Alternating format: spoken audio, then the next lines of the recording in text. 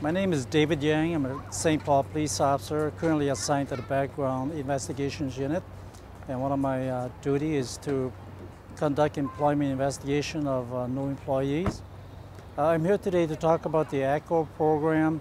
ECHO program provides essential educational information to my community, the Hmong community.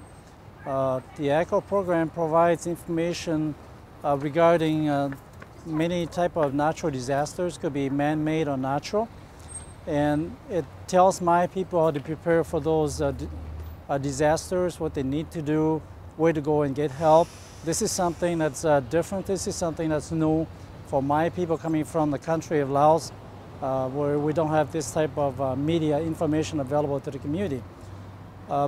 ECHO program also provides an opportunity for somebody from my specific community to be on a program to talk and deliver essential information to the people, especially the majority of the people that are in my community don't speak the English language, and it's hard for them to understand a program in English. So when we do have somebody speaking Hmong, somebody speaking the language that they could understand, it does help the community to learn about the different type of disasters, and it is a really good program, an excellent program to have representation from my specific community and program, and it's a great program. I'm really happy that ECHO is here.